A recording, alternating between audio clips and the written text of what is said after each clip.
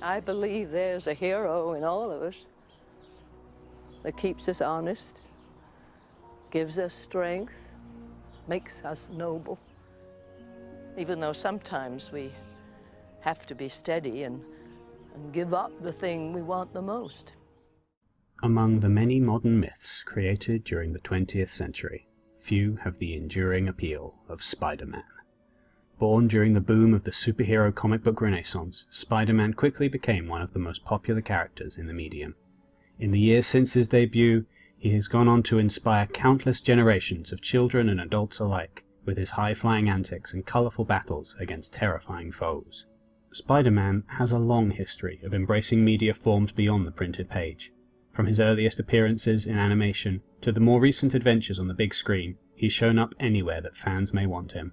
Now a brand new video game tackles the ongoing challenge to accurately convey what it genuinely would feel like to be Spider-Man. Fans love the thrill of Spidey's powers, of his web swinging and wall crawling, but there is another reason why the character has remained so relevant for so many years. While there are many comic book characters with special slogans and catchphrases, none are quite as iconic as Peter Parker's moral epithet. With great power comes great responsibility. Here at Video Game Storytime, we love to find the morals hidden within stories. The inspiration that can be taken from the struggles of others can help us all to hold on just a little longer. So what of Spider-Man's moral? A message that has been communicated both in print and multimedia for over 50 years. What, in essence, is the true moral that drives this character? And what can we learn about ourselves by studying Spider-Man's ongoing, ever-evolving story? I'm not the usual voice for the channel, but this is a video that's very dear to my heart, and I felt that I needed to say this myself. Let's take a look at what it truly means to be Spider-Man, and why great power must also bring great responsibility.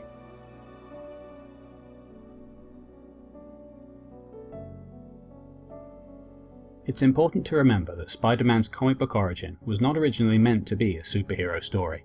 Spidey debuted in the very final issue of Amazing Adult Fantasy, a comic book that was aimed at a slightly older audience than the exploits of established heroes like the Fantastic Four. The book was about to fold due to poor sales, and, as such, for its final issue, Stan Lee shortened the title to simply Amazing Fantasy, and used it as a vehicle to push out a character that his boss had rejected. Peter Parker's story is not a happy one.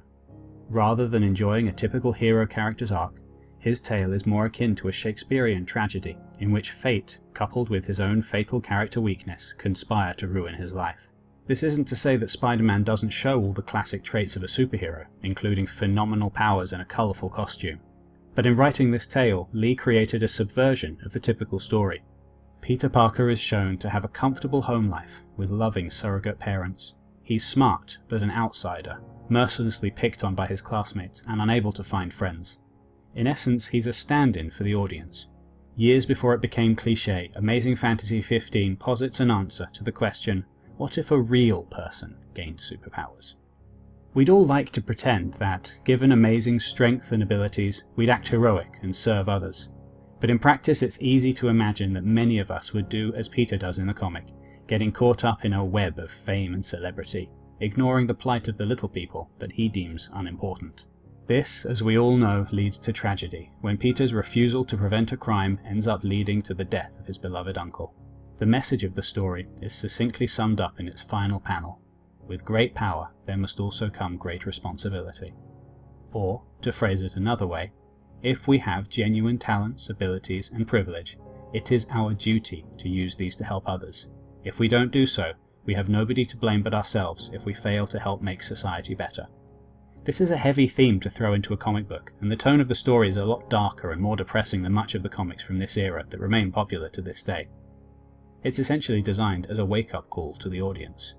You think you'd do great things if you could become a superhero, the story says, but what are you doing to help those with the power that you already hold? Originally, Spider-Man's story was meant to end here, with the depressing final note right at the end of a cancelled anthology comic book. But the story connected with people. The character stood out among busy newsstands. Sales figures eventually proved that Spider-Man was a hit. So, Stan Lee had a challenge on his hands. How do you turn a one-shot tragic story into an ongoing comic series? As the Amazing Spider-Man Issue 1 hit newsstands, Peter Parker's moral development continued to evolve. One thing that stands out about Amazing Spider-Man #1 is that Peter still isn't a righteous hero. In his early career as Spider-Man, he quickly focused his attention on wealth and fame. In his ongoing comic book, he continues to struggle to let go of these selfish desires. Spider-Man attempts to join the world-famous Fantastic Four, and does so in perhaps the worst way possible. He breaks into their home and picks a fight with them to prove his strength. An uncharacteristically relaxed Reed Richards attempts to give him the benefit of the doubt, but Peter leaves angrily when he finds out that the Fantastic Four is a non-profit organisation. Clearly this is a character that still has a lot of growing to do. Peter is not particularly heroic, or indeed very likeable for much of the story. He's begun to realise the importance of doing the right thing, but he doesn't yet know what that looks like. The comic even features a panel in which Peter considers using his powers to become a supervillain in order to steal from banks to support his family. He quickly dismisses this idea though, at the thought of what his poor old Aunt May would do if he ended up in prison. While Uncle Ben gets the majority of the praise as Peter's wise old Obi-Wan figure, Aunt May does just as much, if not more, to shape the development of her nephew over the coming years of comics.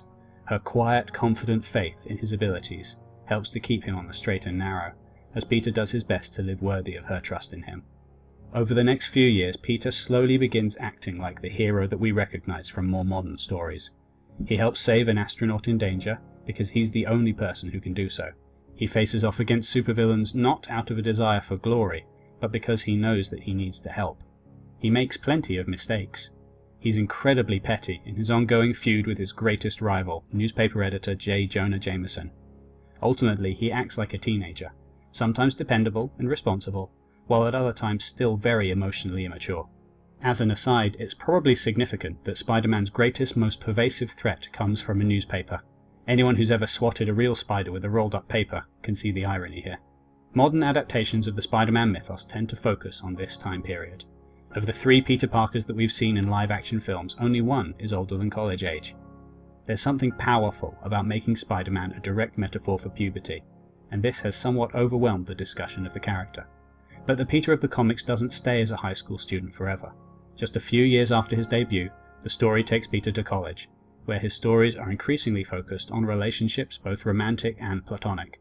He discovers himself and develops as a person, before ultimately getting married and settling down. This is the point where I personally first started reading Spider-Man comics, and it's during this era that I first became aware of the character in other media. As with many children of the 90s, my love of Spider-Man was fueled by the animated television series. I also played a pretty terrible video game on the Sega Master System. I never did get the hang of it, and the unforgiving design hardly helped me to feel like I was really the friendly neighbourhood webhead. The original appeal for the character, for me at least, was his cool powers and his colourful costume. It was only as I got older that I began to appreciate Peter's challenges. As a teenager, I saw Spider-Man swinging across the silver screen for the very first time, and it was everything I could have ever imagined. One thing that struck me was just how hard Spider-Man has to work to balance everything in his life. His superhero adventures are never shown as fun or enjoyable. Instead, they come at great personal cost. The Sam Raimi Spider-Man films of my teens remain the most relatable to me. I remember being a teenager, seeing this character getting perpetually kicked and beaten by the pressures of life, and feeling like he stood as a reflection of my own challenges. I was Peter Parker. I was a teenager with a lot of book smarts, but I struggled to make friends. And then I got my webs for real. I remember the excitement when Spider-Man 2 was released. Not the film, although that is absolutely wonderful and remains one of my favourite movies to this day. But the buzz within the gaming world was phenomenal. Journalists were calling Spider-Man 2 the game GT Arachnid, Grand Theft Arachnid, in reference to its big open world. I bought the game a few days before Spider-Man the movie arrived in cinemas. The staff behind the desk in the shop were all crowded around a TV screen as they took turns playing. The guy who served me told me that I had made a really smart decision, and I wholeheartedly believed him. This game felt like being Spider-Man. While I'd played the previous movie tie-in game, it was Spider-Man 2 that made the experience feel real. I spent hours and hours webbing my way through New York, exploring every nook and cranny, and saving countless civilians who were constantly getting into trouble. Sometimes I'd be halfway up a skyscraper, searching for hidden tokens, when I was needed on the ground below.